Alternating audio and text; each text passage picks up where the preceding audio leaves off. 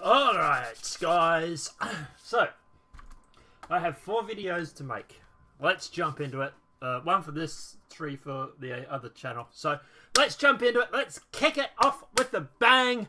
We have a new patch for Star Citizen for the Evocati.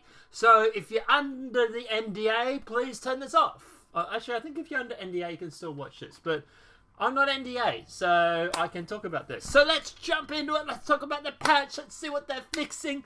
Let's try and get a fair idea of how long before this goes to Wave 1. So let's jump into it. So, known issues. Please avoid derelict-related missions for now. Multiple optics are missing from the kiosk when attached to weapons.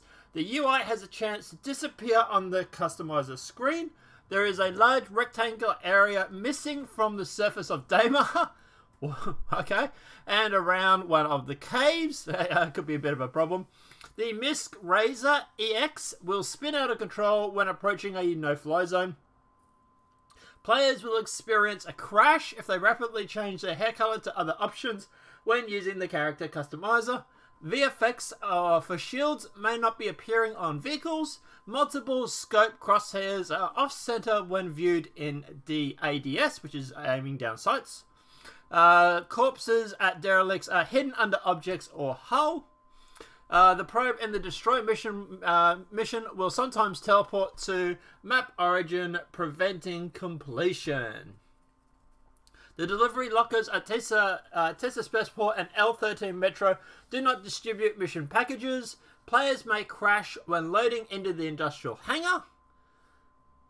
There's a lot wrong with this patch still. Right. Yeah. Players may crash while changing their hair back to the original when using the character customizer. Ship may be displayed as rented if the player exits to title when the claim is in process. If the player unequips and the undersuit in Star Marine, the body will have various graphical issues. The QT navigation marker is still present for Hurl L2. Players are able to get landing permission with Chrome Stat. Players are able to get landing permission at Area 18 with a Chrome Stat. The reinformation distribution scattergun currently has a blue light extra issue, blue light texture issue. Many mission givers are not in their current positions. Mining rock marker UI when in the prospector will appear permanently without scanning at less than 1,900 meters. The default hair may be present under other hairstyles. If you leave and re-enter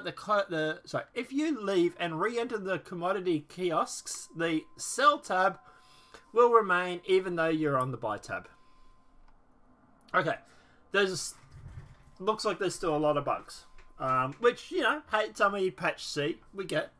But I'm not expecting this to go to wider PTU, at least until the end of the week, to be honest. So yeah, if you're a subscriber, maybe, what are we on now? Thursday US, Friday, Saturday. Look,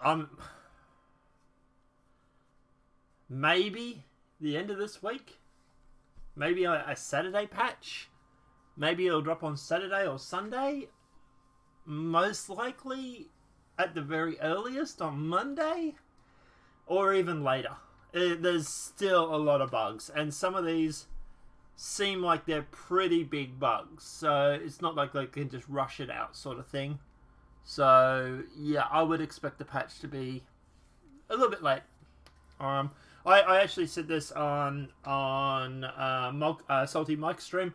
I actually said that the release of the patch would probably be the 10th. That was my argument. That was my view.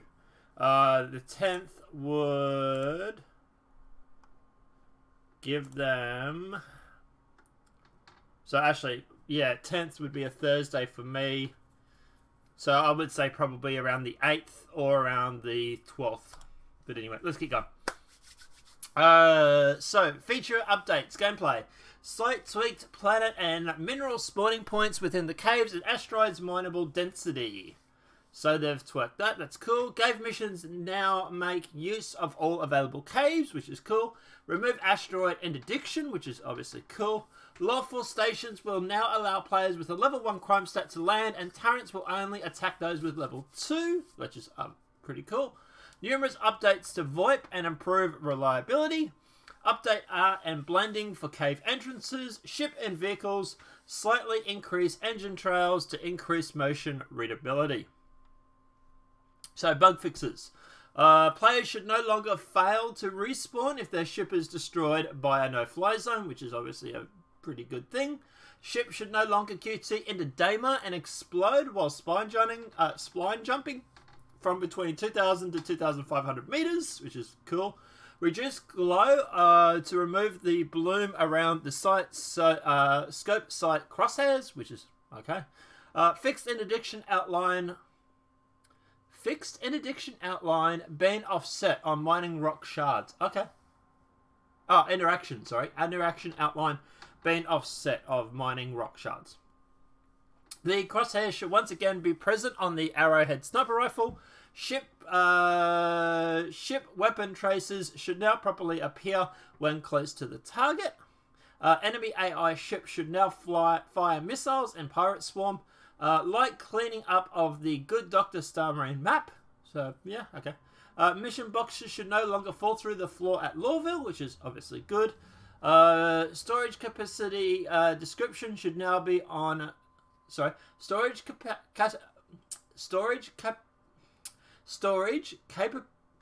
capacity description should be on subscriber armor. Okay, don't know what that means, but I'm presuming it's got like a description that tells you what storage you got on there now, what room you got left, stuff like that.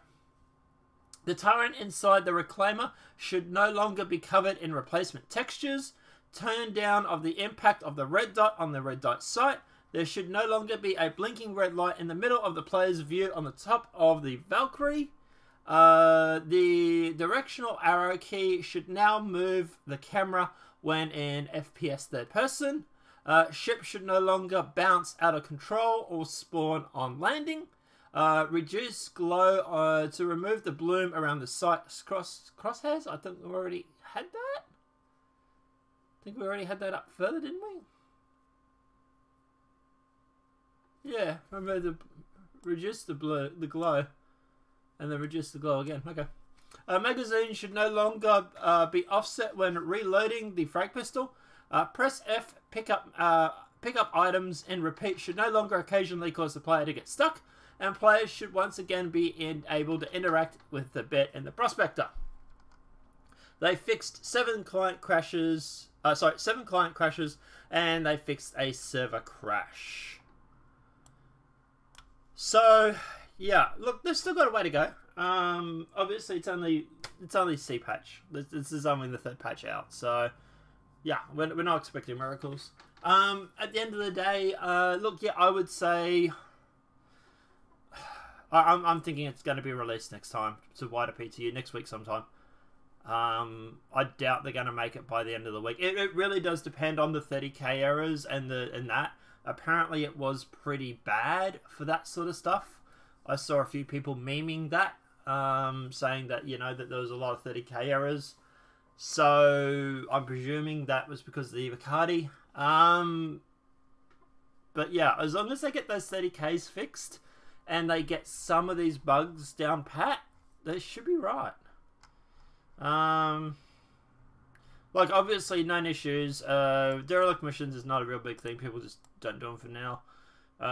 Missing from the kiosk when attached to weapons. That could be a thing they want to fix before they go to wider PTU. The UI having a chance to disappear on the customizer screen. That's a big thing.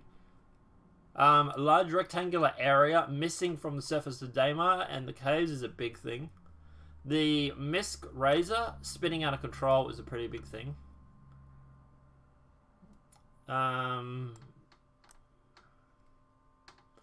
Yeah.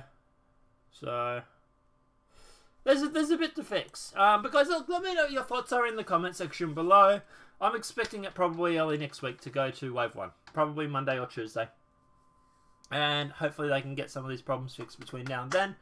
Let me know what your thoughts are in that comment section below. If this video has been helpful, please smack that like button. If you're new to the channel, welcome and subscribe. Apart from that, guys, we will see you in the next demonetized video from YouTube. Have a great day and enjoy.